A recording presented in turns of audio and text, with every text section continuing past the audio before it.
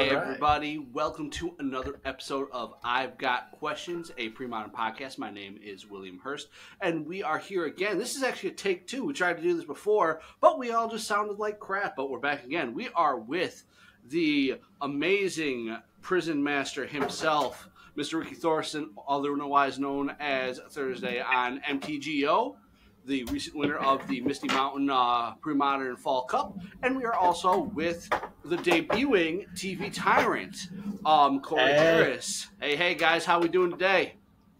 We're doing great. That's awesome. I'm really excited to finally meet the legendary man, the myth, the legend, TvTyrant. Absolutely, absolutely. It's and Corey, we got to say, so we're here talking kind of about like some Terravore decks, this mono green Ponza Terravore deck that has recently sprung forth like a big old giant monster to start taking over formats, winning the Fall Cup, putting up numbers online, and it's a deck that even Mike Flores decided to go and buy the cards for. So you and your creation have influenced a lot of things. So before we get too crazy, we didn't do this last time when we did our first one. Is Corey, how did you get into Magic? How did you find Premodern? Oh, well, that is a different question. It is. So I started Magic way back in 8th as a little tyke, and my best friend's older brother would buy cards and then give us the crappy ones. So we would play like fake Magic decks where it was like a pile of commons from 8th edition and some lands. And then we would just play these like Bog. I think it was 8th edition. Bog Imp was one of the big ones. Nice. We love us some Bog Imps around here. Might have been 6th edition. Anyway, it was way back then. And then like my prized possession was a one of Hymn to Torok. And that was the, like, if you got that in your opener, that you just won the game because everything we were playing was just garbage back when creatures were truly terrible at the common level. Mm-hmm. And then, I mean, I didn't really get into it seriously until high school. I had a friend who got me into it, and he was just starting. Modern was just about to start at that point. Like we were in extended. I'd only played really casually, and he got me into playing it more regularly. But I was broke as hell. So I played Pauper as the only format. Penny Dreadful and Pauper were really the only formats that I was into for most of my gaming career. But I was, I'd started back when Premodern, when extended was a thing and where Premodern is playing in the wheelhouse of, but just on like the crappiest possible cards. And when I moved from wanting to be an academic to moving into working in finance, I could afford to buy better children's card game cards. So I got back in. I started up Premodern in 2020 during the pandemic. Mm-hmm. By that time, I'd quit Pauper. I don't like what happened to Pauper.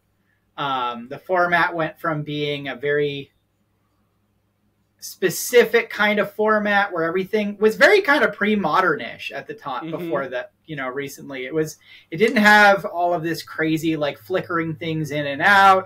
It was very much like a counterspell format with like kind of crappy creatures and kind of good spells, which is really what defines Premodern. Mm-hmm. And then in the last, starting about 2018, Fire Design replaced New World Order, and Pauper really kind of ate its original form. And so then I was looking for a format that matched my desire, like what I like out of a game. Mm-hmm. And I found Premodern. There was only 16 of us playing Premodern online in 2020. Like we had leagues that were only 16 people regularly. Mm-hmm. So I kind of was playing it as it was taking off. Like it had been really tiny. And then like I joined in right as the wave came in. And now it's, 50 people a league. Nice. Absolutely. And then, Ricky, we kind of covered this on our last one, but can you give us a brief rundown for those who haven't heard how you joined and found Magic? Yeah, I played casually in like Mercadian Masks, like just cracking packs and kitchen table. Eventually, I got into competitive like around Odyssey, playing standard and extended at a little shop in Beloit, Wisconsin called AK Comics. Super fortunate. There's a lot of really strong players that a few of them even still play Premodern now. That kind of came out of there. So kind of learned how to play more competitively there.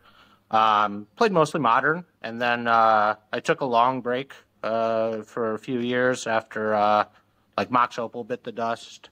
Because I always kind of liked artifact-based prison-y decks, Lantern, KCI, the War Prison deck, that stuff. And then when Misty Mountain held their first pre-modern, that's kind of when I picked up Magic again, and then obviously I got hooked right away. Yep. You're definitely back with a vengeance for it. I haven't seen you miss a bunch. Now, let's get to the matter at hand. Land tax got banned, and with it, the format changed. It's a non-rotating format, but in a way, the banning rotated things a little bit to bring newer strategies to the front and shifted the balance. One of those balances was the ability to actually play lands out onto the field, which is important for playing Magic. But another advance is we started to see different sort of prison strategies come out. And one of them was prison strategies using Terravor as a finisher. And we've seen different variants, green-white Terravor with like Armageddon's Cataclysms. We saw some red-green Ponza stuff earlier that I believe also had Terravors.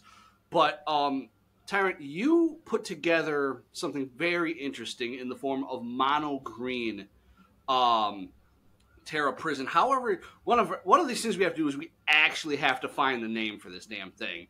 TyrantOath. I'm all fine with TyrantOath. So from here on out in this episode, we're going to call it TyrantOath, and that's what it's going to be. So TyrantOath stands for a Terravor-based finishing deck that uses land destruction and prison elements and Oath of Druids to control the board and finish with a big old meaty man at the end of the day, or some man lands. So can you tell us how this particular version of this archetype came together, kind of its foundations, and where it started? Sure. So I was playing a really, I don't know if it was bad, natural orders like coming back in, but when I started out, whenever I start a new format, I go, what are the most broken cards that aren't broken yet? And then I start brewing. Because, you know, I'm kind of known more for brewing than I am for like my ability to play the game. If you look at my record. Yes, that's true. You know, I play some pretty crazy decks. I'm currently working on a Lotus deck where you untap Lotus Veil. Anyway, it's going to be great. One day I'll get it to work, and you'll all see. Have you tried it with Mind Over Matter yet? I did. Well, it's not about that. Anyway, so I'm a brewer. Yeah. I was playing Nick Fit Natural Order, and somebody oathed. I was natural ordering into a Nishoba, and it did pretty okay. It's kind of like, it was kind of like the Rock, but bigger. And I played against an Oath player, and it was just like, he's paying 2 mana to do what I'm paying 4 mana, 2 cards to do, and he doesn't have to gunk up his deck with a bunch of just like garbage creatures to make this work. Like, he just gets to play Oath of Druids, and bam, the game's over. And then I tried playing a couple of like the extant Oath of Druid Nishoba decks, and what I realized playing them is you're never going to hardcast Nishoba. True. Which means that it's really just a control deck, right? Like, if the other person doesn't play a creature, Nishoba just sits dead in your hand, and so does Oath of Druid, and I didn't like how that felt a lot of the time. And Nishoba's not actually that big. Sure. And so then I was looking at the synergies, and I was like, if I play Terravor, when I, Oath into Terravor, this is in early 2021, I think, winter of 2021. Then it gets bigger based on the Oath effect, because it's going to drop a bunch of lands in. And then I started playing with that as like, okay, but then what if I just start blowing up lands? And on the other side of it was all of the what I considered like the good lands weren't being played. Rishadan Port wasn't being played. Wasteland wasn't being played. So I kind of built it as this, over time, this fusion of like, what if Terravor was good on its own? And I'd also seen already that manlands are like one of the best ways to win in pre-modern. Right, The manlands are often bigger than the aggro creatures. Yes. So then I was like, I want Treetop Village, I want to play manlands, and then I couldn't be multiple colors and have all those colorless lands. So over time, these kind of converged. And early on, I was playing a lot of jank because I didn't really understand pre-modern until probably the summer of 2021. I didn't really have a grasp on what we were doing. And pre-modern is a very sharp format with a very low mana curve. And it feels like, because there's so many cool 5-drops, that it should actually be like a really big mid-rangey format. And that's not pre-modern. Pre-modern is like Legacy. It's like, if it costs more than 3, it's hard to cast. You're probably not doing it. So I kept cutting the curve. I started out with like Plow Unders and other, what was the other one? We talked about it last time. Stunted Growth.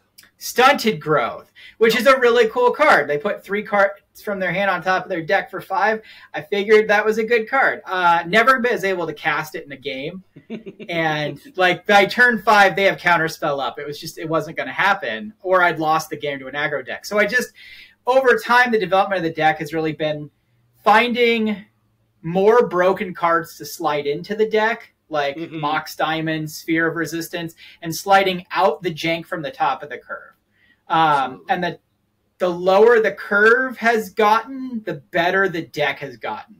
So that's pretty much the long and the short of it is like we're just looking now for how can we get the curve a little bit lower.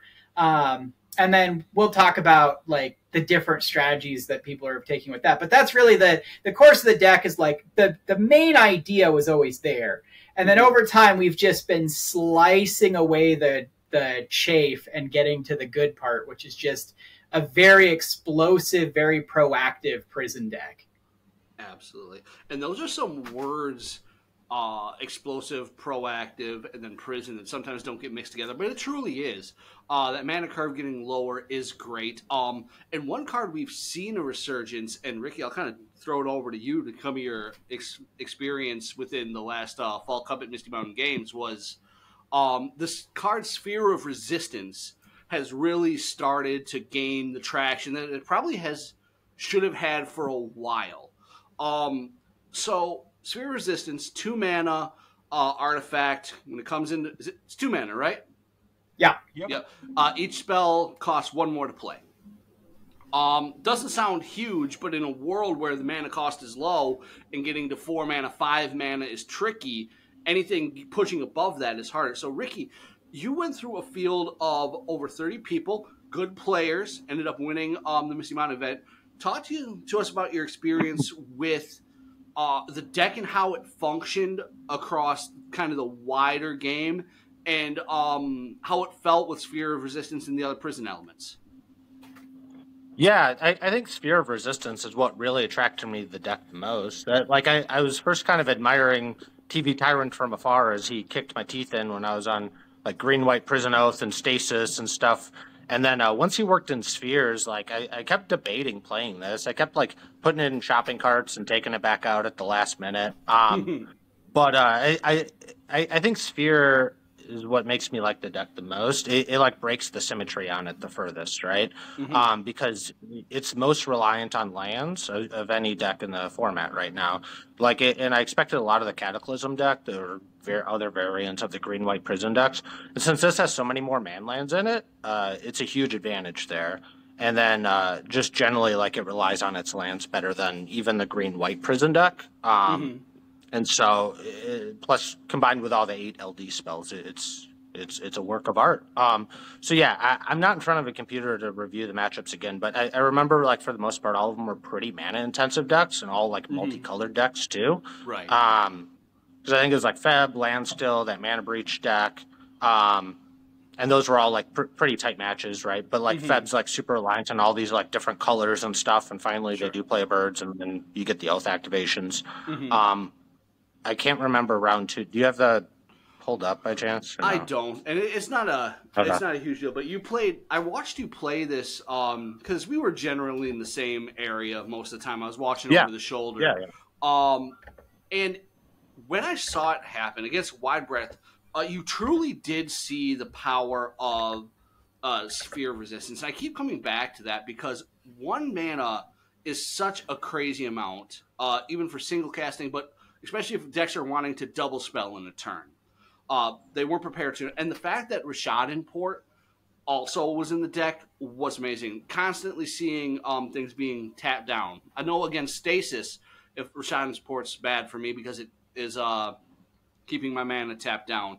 One question I had from before is I can't remember, are your guys' versions anywhere running Winter Orb at all? Or is that just not a fit for the deck at all because it constrains you guys too much? Because you're reliant on your like lands to be your spells. Right. So it's going to hurt quite a bit, right? Because you're relying on like your Mistress Factories and Treetops to be either attacking or blocking. And then the ports, I mean, it's a huge part of the game plan. Like really often I found like on the draw, like it's correct to just go Mox Port Go and port them in their upkeep, not even play like a 2-drop. Like to just start immediately taxing their mana right off the bat. Because like port is basically the spell in the deck, right?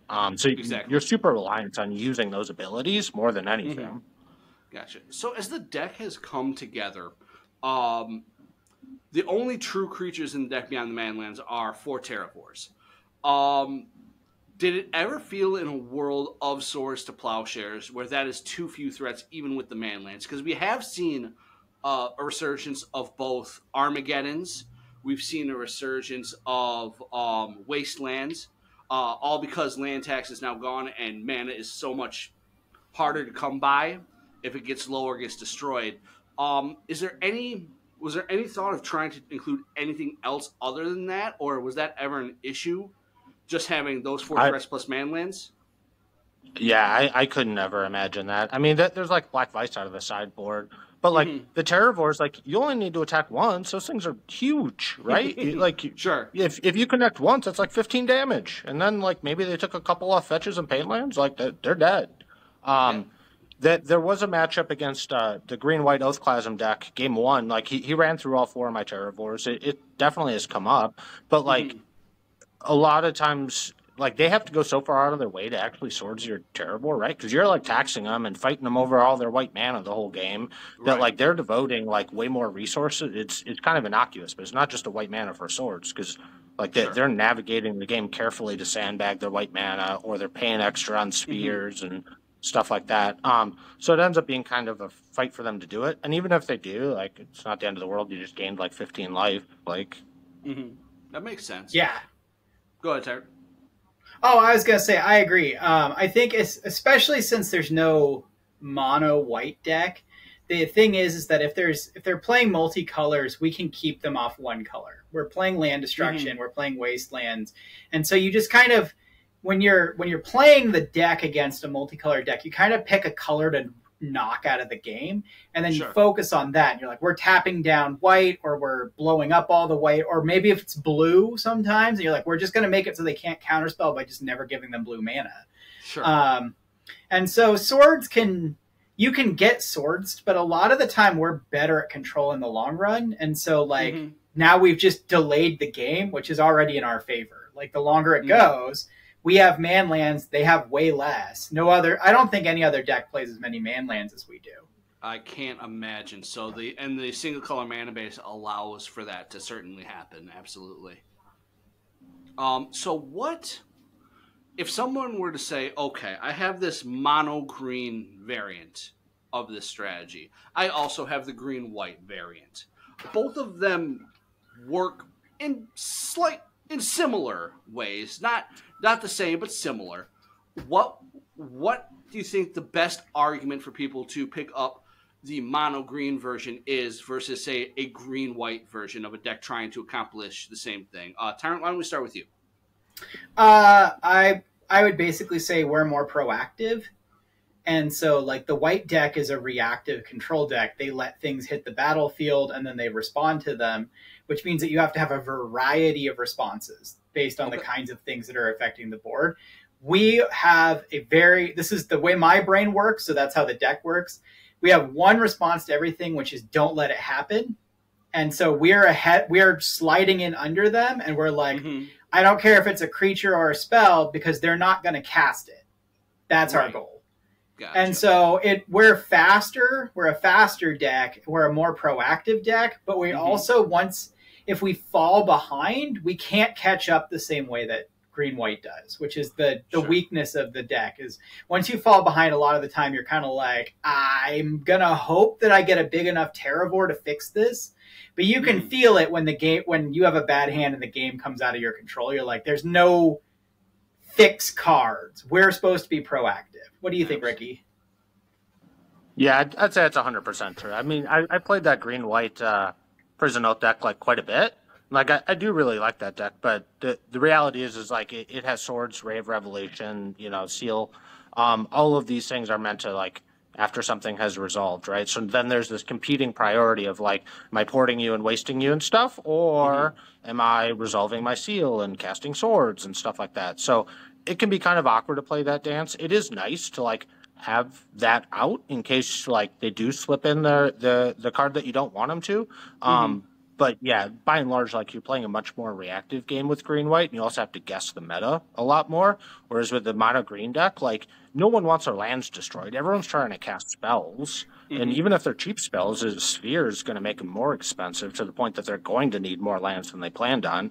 And this works against every strategy. There is no way to, at least in Premodern, right, to get away with not doing that. Like, the furthest extreme case is Fluctuator, but still, I mean, you sphere and then start, porting them and wasting them and stuff, and they're not happy anymore. That is very true. They are not going to be happy if you do that. So speaking of the land destruction, we obviously have Wastelands in there, incredibly powerful card. And then we have the full suite of kind of the 8 green spells, the Thermokarst and Winter's Grasp. Each 3-mana spells that destroy a land. Did you have to think about those? I was trying to think of the pronunciation. Premodern staples coming at you. Yeah. Tyrant, you were talking before about plow unders, and there's things like acidic slimes and things of that nature. Your land destruction is not necessarily I'm always just keeping you at one land. It's selective with the deck, right? As you were mentioning before, it's not keeping you at one land. This was an Avalanche Riders, blinking it with momentary blink and, like, just doing all that stupid stuff. You're not going to get white mana. You're not going to get blue mana. What is the strategy then, if that is the case, and it works very effectively against decks like Elves, Goblins, Sly? How do you approach those where the mana denial strategy doesn't work as effectively as sort of the meta at Misty was? And the meta at Misty was a lot of survival decks, a lot of mid-rangey kind of soupy decks where these Terravore prison decks thrive in. They love that atmosphere. What do you do in a meta that's full of elves, goblins, hell, even Suicide Black, things like that? So it's actually two of those I would consider some of our top enemies, and then one of them I don't, which is like one of the great mysteries of the deck is that people can't guess what the good and bad matchups are. So Elves is a horrifying nightmare of a matchup, and I think we talked about it last time we did this, but your chances of winning are very low. You have to basically turn one either a Cursed Totem or an Oath of Druids in order to have a chance. Those happen because there's enough of them in the deck often, and we have enough ramp. It happens often enough that we don't have the worst matchup with elves, but it never feels good. It always feels like they've got like a knife to your throat and you're like just about to lose. So they're a hard deck. Goblins is like, if they don't have Lackey, they're kind of a mid-rangey deck. And so we're like hoping to dodge T1 Lackey a lot of the time or put a sphere down before they play it. But they don't play that many lands, and they're kind of a mid-range soupy pile deck of just kind of like bad creatures without Lackey, which is like an absurdly powerful card, right? Like it's up there with Swords to Plowers, Shares, or Dreadnought. Like you're just like, this is a format defining card as a 1/1. It's amazing. Exactly. I love Premodern. So goblins is really hard too. You're really trying to dodge the nightmare scenario, and then if you can get to turn 3 where you're not like totally infested with goblins, you're probably okay. So it's just about, in that one, it's about like keeping them off play however you can, like assembling the strategy of stay alive. You're eventually going to get bigger creatures than them, and your terravores will get to like 17/17s eventually, and you're going to win.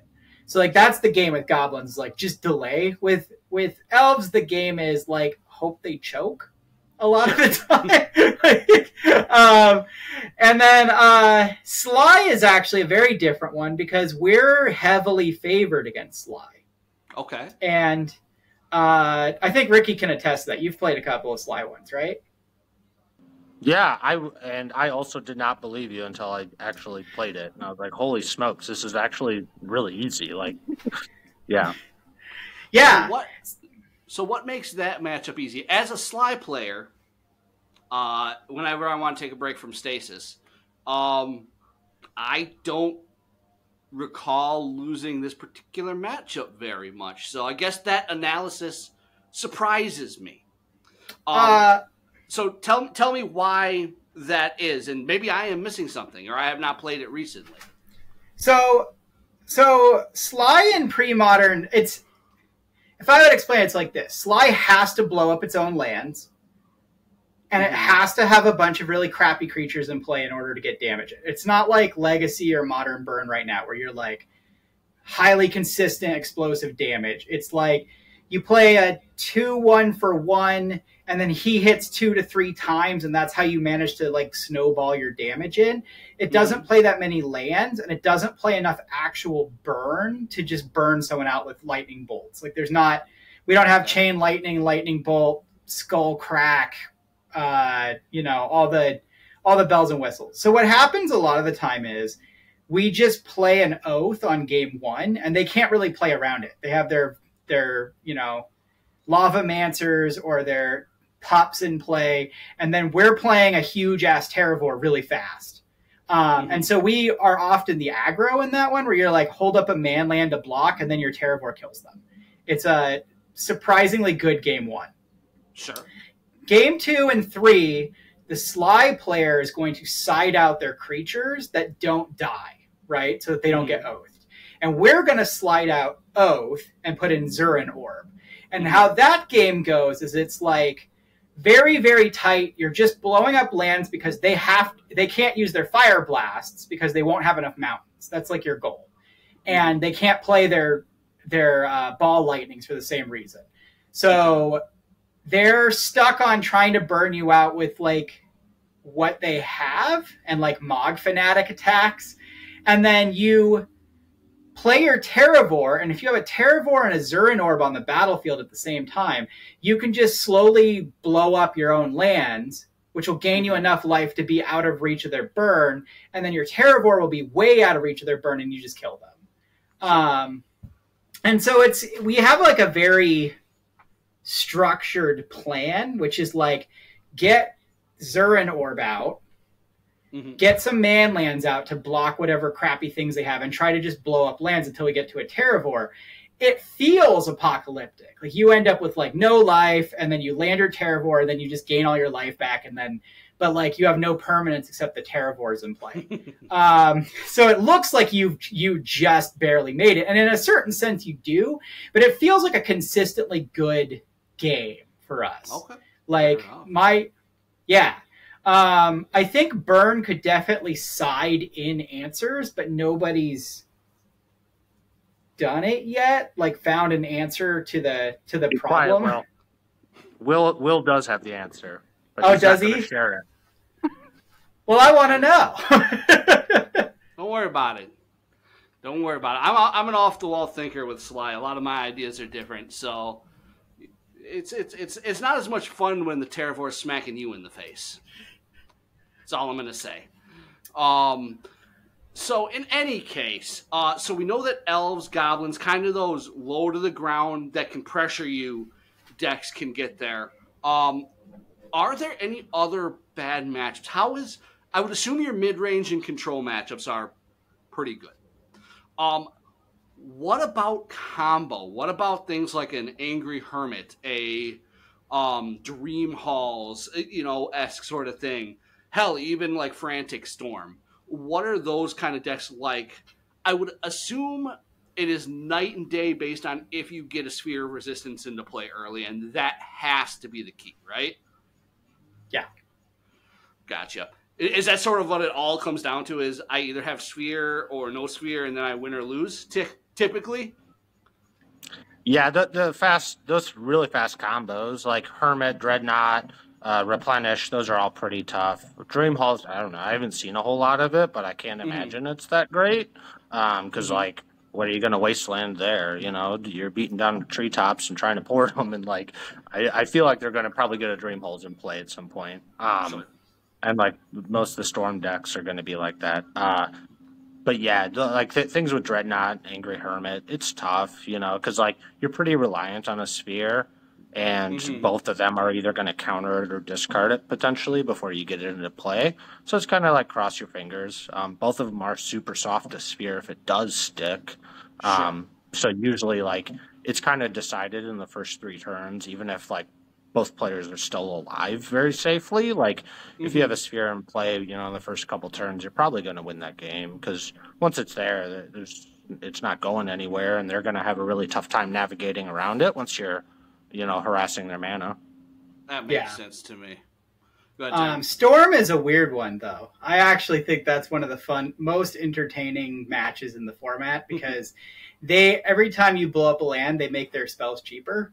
And so you just play this game where they're like you're like, I should be getting ahead, and you're just treading water because they're slowly putting their amulets into play as you're blowing up lands and putting in spheres. And so they're like eventually you're like, do I blow up enough lands that they fall behind, or do they get enough metals and amulets in play that I do, and then they storm off? Like, it's a really entertaining one because it's so not what the rest of the format feels like.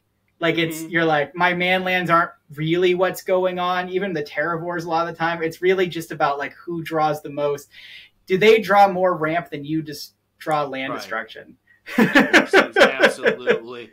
So the deck in and of itself is mostly fleshed out. There are obviously flex spots, meta dependent. What are the next evolutions of this deck? What are the things we're trying to solve with the flex spots, and ideas that have been tried or are on the back of the mind that should be tried for those wanting to pick up and jump into this deck? Because for those who don't know, Tyrant, you've been working on this deck essentially for a year by TC deck standards. So it's been a long haul. There's been a lot of work. So what are our next steps with this deck?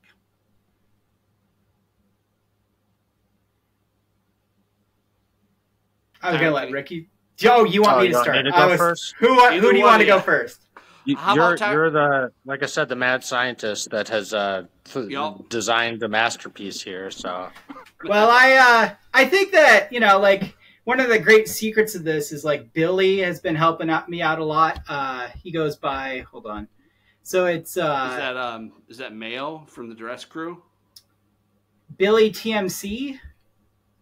I don't know what his. I don't know what his real name is. I think in Discord he goes by like Mayo, and there's like Duress or something in there too in the Discord. Yeah. He's he does a lot of innovating on his side as well. And he was talking recently about 2 innovations he came up with, and I'm going to bring him up here and steal credit for them. So he was talking about like as a replacement for exploration, putting in Hickory Woodlot. Okay. And so the reasoning is actually pretty sound. One of the problems I have, I play the very explosive version with a lot more ramp. Thursday plays less ramp. He doesn't have the explorations in the deck. Hickory Woodlot has an advantage that exploration doesn't have, which is that if you have it and Mox in your hand in your opener, you aren't punished the way you are having an exploration and a Mox in your opener. Sure. Like, you can't discard the exploration. There's not enough cards in hand unless it's all lands otherwise to use both. So those are usually bad hands. But this cleans up like the opening hands while still maintaining the explosiveness. by moving the Hickory Woodlots in. Because it's a land, you can ditch it to Mox. So if it's in your opener, you're just like, get rid of that shit, put in any other land. So a dramatic, and it's a better top deck than Exploration is by a lot. So that's one that's, I think, a very clean like replacement or addition, like maybe one Exploration and 2 Hickory Woodlots, or maybe all 3 Hickory Woodlots. But that'll definitely improve the consistency of openers, which is, I think, the most important thing about the deck is the opening hand. Like you're like, we have to get, because it's so proactive, we want to get ahead immediately. So the opening hand's the most important hand, or the most important turn is like turn 1. Did we ramp into something immediately or not? Another one that we were working on was Smokestack as possibly a come from behind card, because we have so many more lands in play, and then you just slam a Smokestack early on, they're going to run out of permanents because they have more spells than you. We have the highest permanent count of any. That's maybe not entirely true, but we're very close to the highest permanent count in the format. It's like us and elves. And so like that way we don't have to worry about like running out of permanents to feed the Smokestack. They're going to run out of lands. And then at that point they have an empty board. We sack Smokestack to itself. So I like that as an innovation. I'm sure on Hickory Woodlot, that's an amazing one. Smokestack, I think, is a test-worthy one. What I do know is that Mulch is a bad card. Years and years of play of this deck, and I've never once been like, you know what I really want is a Mulch on top of my hand. This draw should be Sylvan Library is great. Exploration is good. Mox is good, especially in the opener, is amazing. Sphere of Resistance is nearly always good, but I've never been like, I really would like to draw the Mulch. And we used to have more Mulches, and we've been cutting them and cutting them and cutting them. And I'm like, I don't want to see a Mulch ever again. It's not a good card. Gotcha. And Ricky, as you were playing it both online and at the event, what holes did you see that felt like they should be addressed, if any, and any ideas you have? I wasn't a huge fan of Expo. I was first playing it with a couple in there and then ended up cutting them just because like later in the game I didn't love it. I like the cycle lands a lot. I did try a few games with like crop rotation. I like that card a lot. I didn't have enough like reps with it to want to play that at Misty. And then you and I talked like the night before. I think we're expecting a whole bunch of goblins, so I put in the powder keg, and that seemed fine. I don't know. One of main deck. I think I blew some stuff up, but it was mostly like for goblins, other Moxens, stuff like that. So I don't know. Maybe it should be in sideboard, not at all. Either way is fine. Wild Growth, the first time I've played that, I did like that quite a bit. So yeah, I'd probably keep like 1 or 2 of those in it. But more than anything, what I really want is like a Core Haven. It's like one of my favorite cards, I think, is like missing out of there. So when I like think about like Green-White Prison Oath versus this, like Core Haven's a card I miss more than anything, and that helps a lot versus like the Sutured Ghouls, Dreadnoughts, all that kind of stuff. Plus it kind of fits in with the synergy of being a land. Going to a whole nother color for it's a little awkward, so I don't know. But yeah, I think obviously there's a few slots. I think it's really cool if you look at like TvTyrant's history with the deck though, and even like Artie pointed this out at the tournament. Like you can look at like the first time TvTyrant played it like a year ago, and just like the evolutions it's gone through, and just like the sheer perseverance of sticking with it, innovating, and now lo and behold, like shoots up from tier 4 to tier 1, you know, just from all that effort and testing and stuff with it. It's really cool to see. I love it. So guys, where we're gonna go here from now is, do we think this deck has staying power within the format? Once people are familiar with it, can they adapt to it, know the plan, know how to play against it? Does this deck have staying power once it's figured out, or is it a deck that starts to lose a lot of its ground once people are familiar with it? I would say the deck is obviously, every deck that's the Brewers deck is going to have Brewers advantage. The deck has a very real weakness that everyone should know right off the top of their head. It's called Sabo's Web. I don't know if you can do a little picture of it. Ricky saw that one. He liked it. What's that card again? What's that do? So it makes your life really bad. So Sabo's Web, like even when I was building the deck, I was like, I sure hope people don't put this in their deck. I put it in my sideboard for stasis. Yeah, well, so we're kind of like... I had a main deck stasis the other day. Yeah, the last MLS league, you'll see when it posts. Yeah, it had main deck Sabo's Web in there. Nice. It's a great card, and I don't know if the rest of the format requires it. So like we're safe as long as they're not citing that in. But we do have like a definite like somebody throws a Sabo's Web down fast. I'm not sure our deck can do anything except if you can slam a quick Terravore. Like sure. You can't fetch, you can't activate things. Like you're just out of luck on it.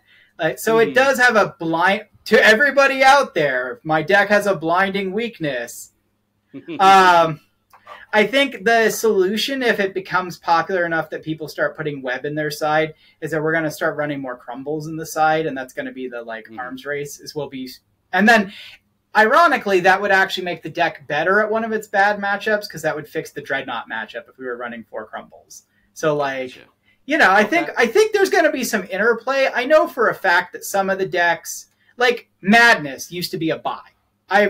The first 20 times I played Madness in a row, I think I just took it. Because Madness has bad lands, bad mana, weak creatures. It's just not really threatening. And they started putting Gilded Drake into the deck specifically to steal Terravores from us. And it makes it a lot harder. You have Waterfront Bouncer and a Gilded Drake, and they have an actual out now, which they didn't have before. Gilded Drake is also in my stasis sideboard right now. So we have weaknesses, and I'm really hoping people start playing them. I think that'll be fun, seeing how that changes the deck as well. Absolutely. All right, guys. So we're going to move into our favorite part. Every time with this podcast, I got 3 questions. Those questions are: what is the most underrated card in Premodern, most overrated, and the card that needs to be broken. So, Tyrant, we're going to start with you. What is the most overrated card in Premodern, in your opinion? Swords to Plowshares. Swords to Plowshares. Boy, that's a spicy take. I don't even need an explanation. We're going to have people listen to it and just try and guess. So, Swords to Plowshares. Ricky, what is your most overrated card in Premodern? Cataclysm. Cataclysm. I don't think I've ever lost with any deck after someone has cast a Cataclysm on me. All right. I might be lying, but I'm pretty sure. You tried hard, though. All right, then. Tyrant, what is the most underrated card in Premodern? Coat of Arms. Coat of Arms.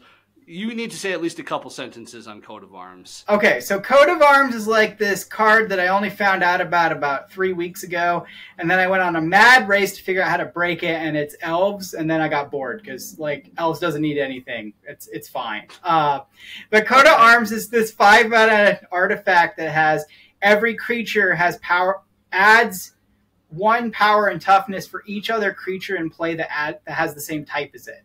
So, if you have a bunch of elves and you just ramp it out turn 3, now all your elves are 6/6s forever, right? It's a massive ramp spell. It's expensive, obviously, but all it needs is a home where something can make enough mana quickly enough and pour out a bunch of shitty creatures, right? Which of course is elves. You don't have to natural order with elves. You can just slap a Coat of Arms down on the same turn and be like, there you go, I win next turn. Terravores be damned. So I think that's an underrated card for sure. All right. Ricky, what is your most underrated card in Premodern? I was going to say Sabo's Web, but that one's out there. So now, for my stasis sideboard, I will say Bribery. Got it. Bribery. I like a bribery. All your exalted angels are not safe. All right. Let's see. Ricky, listen for you. What is a card that needs to be broken in Premodern? Windborn Muse. Big fan. Combos well with Armageddon and Land Hate. I think it's sweet. Propaganda slapped on a body. I think it's got a bright future ahead of it. All right. And then Tyrant, how about you? I think Tinker. I think of all the legacy banned cards that we're not playing, I think Tinker's the one that I'm always why aren't we playing Tinker? Because they banned all the good things that it can go get? Yeah, I think that. I mean, that's accurate. But like, I think that out there, you know, there's a Gush, Daze, Counterspell, Wasteland, Tinker deck that's just waiting to be. Yeah. I love it. I love it. All right, guys. Well, it's been a pleasure talking to both of you. Ricky, again, winning the Misty Mountain Games Premodern Fall Cup. TvTyrant going on tears on Moto. These guys are guys you want to pay attention to. If you're looking for Premodern, guys, just Google it. Google Premodern, and you'll find a bunch of stuff. This podcast, other podcasts, there's all sorts of ways to play. I want to thank both of you for being with us today, and I want everybody to take care and have a wonderful day. Thank you, William. You guys have a great night. Yep. You too.